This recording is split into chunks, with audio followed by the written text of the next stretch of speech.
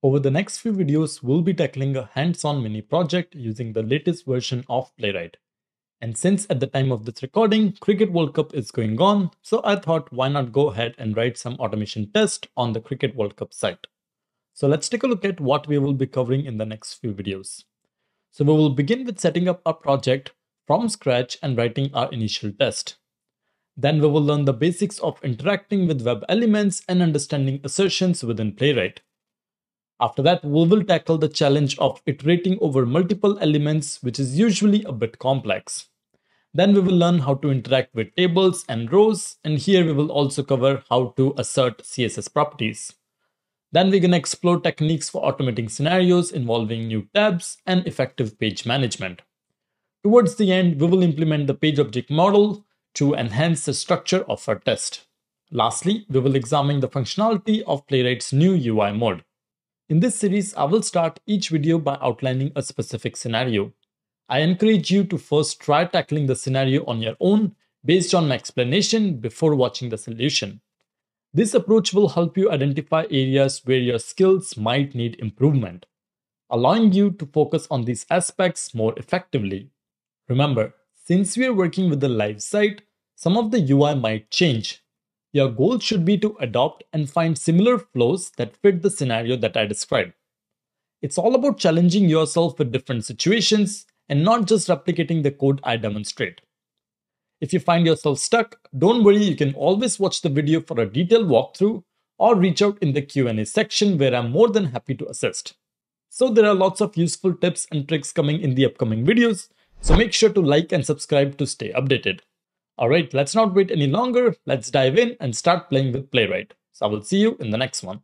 So the very first thing we're going to start off is doing our project setup from scratch. So you're going to go ahead and install Playwright on your machine. Once Playwright is installed and set up, you're going to go ahead and start writing your first test. So as part of your first test, you're going to go to the official website which you're going to be using. In this case, I'm going to use the Cricket World Cup site. So let me pull that up over here. Alright, so this is the site we're going to be using, cricketworldcup.com. So in your first test, you have to simply go ahead and open this URL, cricketworldcup.com, and then you have to write two assertions. The first assertion is verify that the URL contains the text cricket. So right over here, verify that the URL contains the text cricket. And second, you have to verify that the logo is visible. So it's pretty easy scenarios that if you have already been working with Playwright, this should not be too hard for you. However, if you're not really familiar how to do this, I would recommend you check out the official documentation. So you can go to Playwright and simply click on Get Started and then follow along the documentation on how you can go ahead, set up your Playwright and write your test. So good luck with this scenario, try this out on your own, and then I will show you how to do this as well. Alright, so let's go ahead and implement scenario 1. So I'm going to click on Get Started. Here you can see it says you will learn how to install Playwright, what's installed, blah, blah. So we're going to click on how to install Playwright. This is the command we need to run. So I'm going to copy this and I'm going to pull up a terminal. So this is my terminal right here. So I'm going to create a new folder. So I'm going to call this one, let's say Playwright. This is Cricket World Cup. So maybe we can do CWC, which is Cricket World Cup. And I think that's good enough. Then I will cd into this, pw, cwc. Alright, now let's simply paste that command, npm init playwright at latest, and I'm going to hit enter.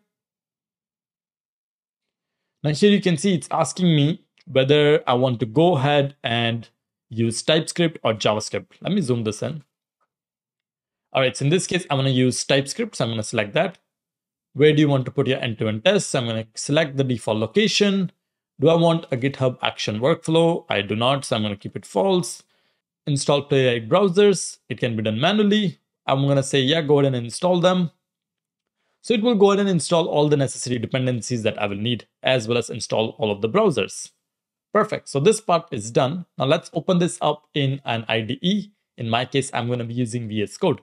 So I will open that up in VS Code and I have a shortcut for it by simply doing code dot. In your case, you can simply pull up VS Code and then open this folder. Alright, so this is my new Playwright project. Here you can see I have my test. So they have already added this example spec. And you also have some example over here tests that they add in for the to-do app. Now I don't really need this. I can go ahead and delete it. I don't need this example spec as well. So I can delete this as well. Everything else is right over here. So you're going to have your config file. So right here is my config. So you can see we have our test directory test. We have all of our projects as in the browsers. Those are covered here as well. And then you can also see the reporters over here as well. These are all the configuration that you have for Playwright. We won't really have to worry about it too much here right now. Now, I have covered all of this in detail in my Playwright course. So if you want, you can check that out. I will add the link for that in the description below, where I will go into all of these things in detail. So if you're using VS Code, before you start writing your first test, I want you guys to go ahead and install a Playwright extension. So here, go to extensions and simply type in Playwright. Within that, you're going to see something called a Playwright runner right here. So you're going to find two of them. One is the Playwright test for VS Code. You can install this one as well as install another one, which is Playwright runner by Kaushik Chatterjee. So install both of these ones and I will show you how to use them in a while. In my case, it's already installed, so I don't need to install this. In your case, you can simply click on the install button and then you should see disable or uninstall. Okay, once this is done, let's go ahead and start writing a new test. So in the test, I'm going to do new file and then I can name this one, let's say home.spec.ts.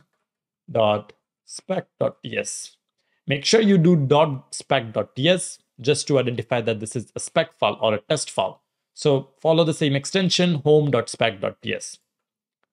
Now right here, we can go ahead and start writing our test. So in Playwright, we can start writing a test by simply doing test. And then you can add in the brackets. Within the bracket, add in your test name. The very first test name is verify the URL and the logo. Now right here, I'm going to go ahead and do some Playwright related stuff. So here, first of all, create a new function, arrow function. All right, so this is how a base test is created. Now you can see there's an error. It's saying cannot find name test. Do you want to install type? It's saying because we need to import test from Playwright library. So let's do that. So I'm going to do import and then simply add in test here from where do we want? We want it from Playwright test. So let's add that in. Perfect. You can see we do no longer see that error. And you can read over here as well that these tests are executed in Playwright environment that launches the browser and provides a fresh page to each test.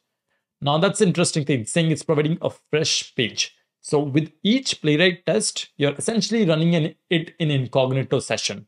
That means each page will have its own context. So you can run them in parallel and they would not really clash with each other. Now, don't worry if you're not that familiar with how Playwright works. We can get into that in a bit. So first of all, we have to go ahead and set up our page. So here I'm going to say this is going to be a sync function since Playwright works with asynchronous code. And then I'm going to add in the curly brackets. Within the curly brackets, I'm going to add in page. Now this is Playwright page. It is basically like giving me access to that particular browser or that session. So I'm going to say, hey, page.go to this URL, page.do XYZ. If you have used other libraries, we do similar things over there as well. WebDriver.io uses something called browser. Selenium will do driver. It's pretty much the same thing. Now let's go ahead and write our first test. I'm going to do await page.goto.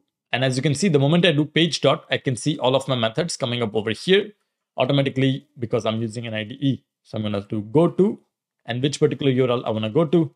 In this case, the URL I want to go to is the Cricket World Cup site. So let me just copy paste that over here. There you go. And that's pretty much it. Let's try to run this and see how it works. Now, by the way, to run this, if you have installed the extensions, you're going to see this two button right here. One is this little green one is this one over here. So if I click on this green one, let's run this and see what we get. You can see here it's saying running one test using one worker and one passed. There you go. So my test is passing successfully and I can even see how long it took to run this particular step. I can do the same thing using this button as well, execute Playwright test, and we're going to see the difference. With this one, you can see here, I'm doing npx Playwright test home spec.ts. So it's actually showing me which command it's running, and this one is running in 3 tests using 3 workers. That means it's running it in all 3 browsers.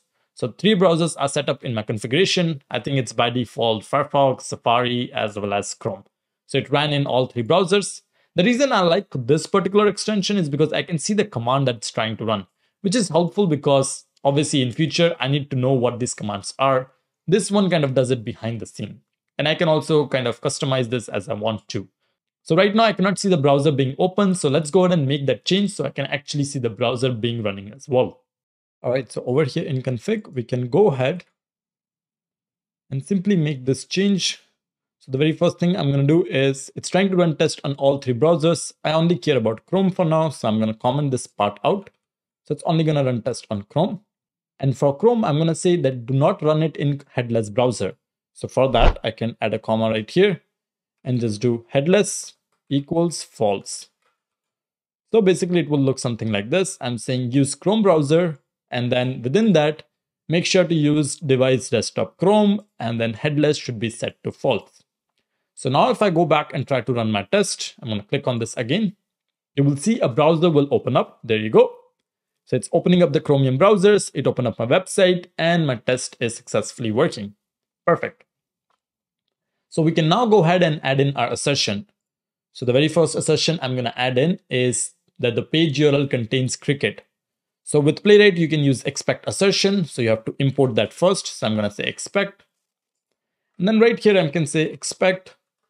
Now, what do we want to expect? I'm going to say that my page URL, so I can do page.url. This will return me the URL of the page. And I'm going to say it should contain. So I have all of the assertions right here. The moment I do expect dot, you can see all the assertions are coming up right here, which is quite handy. So I'm going to say contain. So let's say if I don't even know what that particular command is, I can simply type in contain and you can see it says to contain. So I'm going to use that one. And within that, I can add in my expected string. So the expected string is Cricket. So that's my first assertion. Let's quickly try to run this to make sure this is working successfully. There you go, my test passed.